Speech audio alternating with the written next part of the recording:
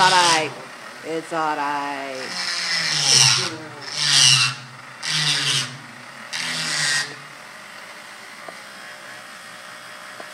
Someone hand me a cotton swab. Yep.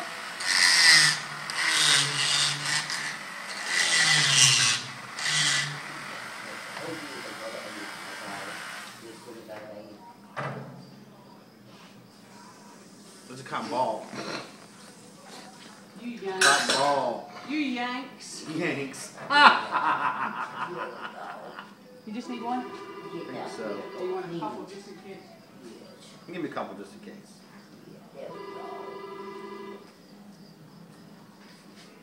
Almost there. Come on this side.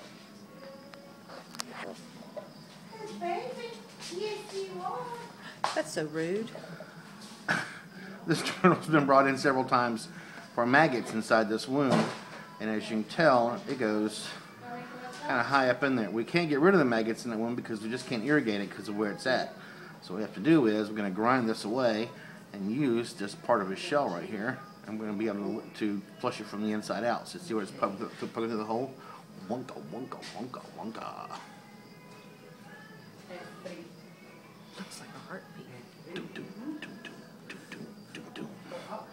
Whoa, whoa. Quit being disrespectful. It's not disrespectful. And that's the kind of infection that's in there. There you go. Let's go to Mama, huh? Did you get them all? No. I just paused it looks crude from this angle at poor guy's neck and head. Oh, you can see them moving inside there. Come get these things out. I will. It's my Maggots? first. Yes. Oh, one's coming out the hole. No. Our chart's already up front with the heart guard and the tank. Alright, here we are, approximately 20-year-old or 15, 20-year-old Terrapin, Carolina, under anesthetic. Him and Michael Jackson share the same plus for anesthetics. We've now gone in and debrided a myiasis hole, chronic. If you can look underneath there, which you really can't see very well, there's a hole that goes up inside there that actually goes beneath the shell. We've been actually cleaning maggots out of this thing several times over the last several months and decided, well, it's time we get a little bit more aggressive. So here we are. There's the hole. You saw it a second ago in a separate video, and now it's been packed with antibiotics. And this guy will be sent to a rehab center, or maybe the Audubon Society, and allowed to heal.